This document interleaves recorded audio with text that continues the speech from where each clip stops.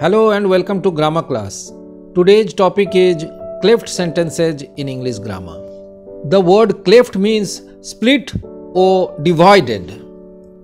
We know that in English grammar a simple sentence is one that has a single independent clause.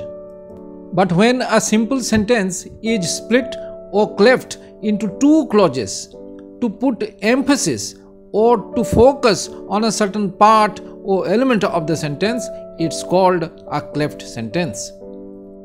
So a cleft sentence is usually a complex sentence having an independent clause and a dependent or subordinate clause. So a cleft sentence is used in place of a simple sentence to emphasize a certain part or element of the sentence.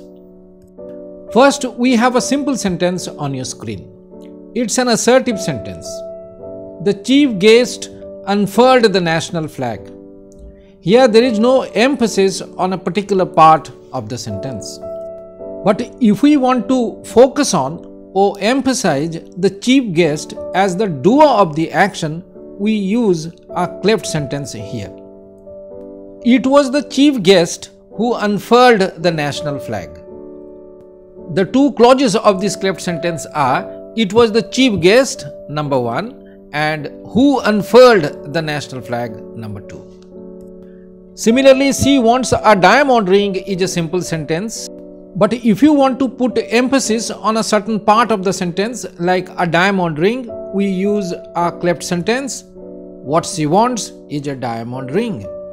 It's now obvious that we structure a cleft sentence to put emphasis on a certain part or element of the sentence. So we understand that in a cleft sentence, some new information is emphasized along with what is already known. For example, Tom won the first prize, didn't he? It's a simple sentence with a question tag. In reply, we have a cleft sentence here emphasizing the new information that it was Bob who won the first prize. So this cleft sentence has two clauses. It was Bob is the first clause. Who won the first prize is the second clause. And the it clause provides the new information, that is Bob as the name of the winner, and the second clause gives the old information. Now you should also know that there are chiefly two types of cleft sentences or constructions: It-Cleft and What-Cleft. As you know, a cleft sentence emphasizes some new information in one clause along with the old information in the other clause. And in It-Cleft, the emphasis or the new information is in the first or it clause, while in What-Cleft, the focus or the new information is in the second clause. The structure or pattern of an It-Cleft is it plus verb be plus emphatic word or phrase containing the new information plus the relative clause starting with that or who. For example, it was some hot soup that was served at first. Here hot soup is the emphasized element of the sentence. Now look at the structure of a what-cleft sentence. What clause plus verb be plus emphatic word or phrase. What was served at first was some hot soup. In this what-cleft, the new information or the focus hot soup is in the second clause. So it-cleft and what-cleft have different structures, but the emphasis is the same here. Now study some examples of it-cleft sentences on your screen. It was at a local pub that they first met. Here the focused part is the expression at a local pub in the it clause. And remember, it-clefts may be interrogative or negative sentences also. For example, it was not my grandmother who brought me up. The emphasis being on the negative expression, not my grandmother.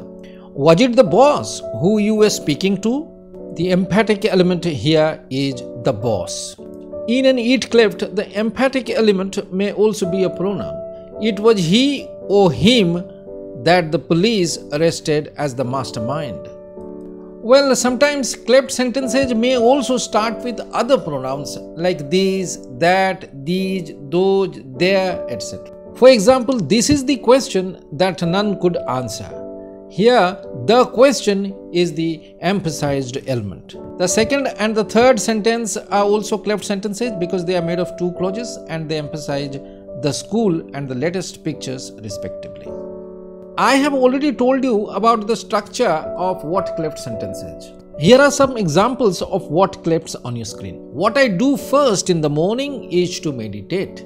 Here, to meditate is the emphasized element. I have also told you that in a what-cleft sentence, the emphasis lies in the second clause. What really worries me is his poor health. Here the focus is his poor health. Sometimes another WH word may replace what in a cleft sentence. For example, how he did it is a mystery. Here the focus is on a mystery. But what about reverse or inverted what-cleft sentences? The difference between a what-cleft and a reverse what-cleft is that in a what-cleft, the what clause serves as the subject of the sentence, while in a reverse what-cleft, the what clause comes as the object or complement of the sentence. Love is what can reform him is a reverse what-cleft sentence, and here the emphasized element is love.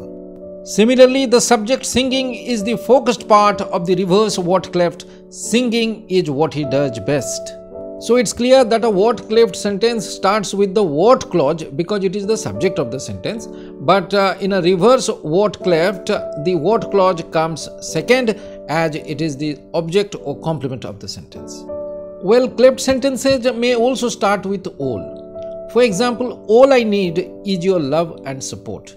In this cleft sentence, your love and support is the focused element.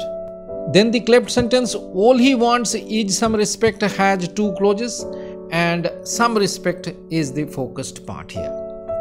Some cleft sentences also start with the expressions the reason why or the one thing. For example, the reason why he was sad was his unemployment. Here the focused element is his unemployment. And in the last example, the one thing he can't stand is treachery. Here, treachery is being emphasized in the second clause. So we see that in all these cleft sentences, the emphasized element lies in the second clause. However, as stated earlier, in It-Clefts, the emphatic element lies in the It clause. So clearly a cleft sentence is constructed to put emphasis on a certain part or element of the sentence. Up next is the inferential cleft sentence. An inferential cleft sentence provides an inference or clarification. It consists of two consecutive or back-to-back clauses or sentences. And both these sentences or clauses have the It-That structure of It-Clefts. Let me tell you that an inferential cleft is used to clarify a wrong assumption or something that has been wrongly assumed.